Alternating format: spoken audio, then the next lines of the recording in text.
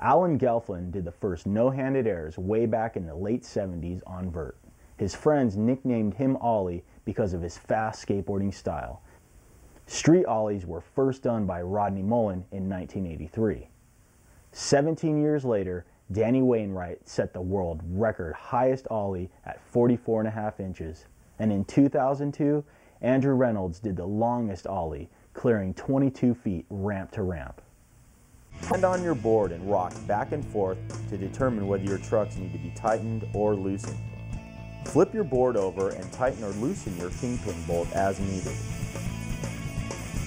A few suggestions I have for practicing ollies before rolling are on your grass, cracks in the sidewalk, welcome mats, or on your living room carpet if your parents permit.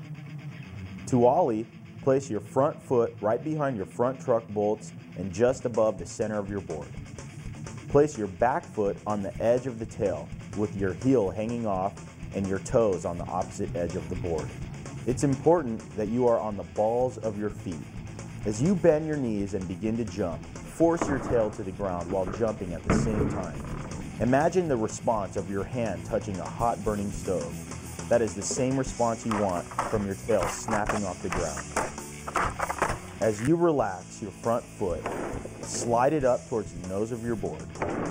Your front foot guides and lifts your board into the air.